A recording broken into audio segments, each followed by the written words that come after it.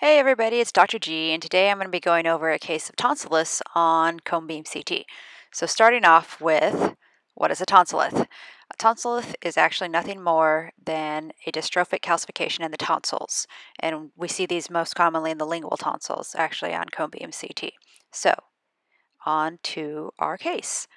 So I'm starting with the axial view here, and where you're going to find these is lateral to the airway and medial to the ramus. And in this case, this patient has multiple on both the right and the left side. Axial really helps figure out your orientation of where you're at on the patient.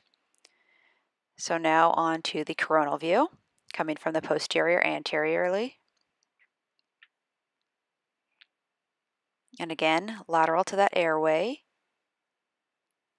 and medial to the ramus is what you're looking for these radiopaque calcifications that will appear.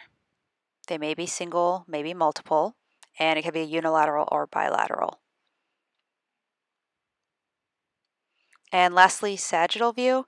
I don't use this view as much when it comes to tonsillitis. I actually prefer the other ones because it's easier to figure out the orientation of where you are in relation to other anatomy, but just to show you where they are and what they look like. So here we have a calcification, another calcification. You'll see them anterior to the cervical spine.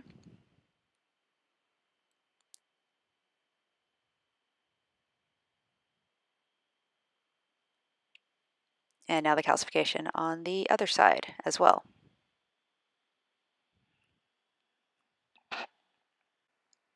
That was the quick cone beam CT of tonsillitis. I hope you guys enjoyed it. If so, please subscribe. Also, there's a link below to more information and examples of tonsillitis on the website.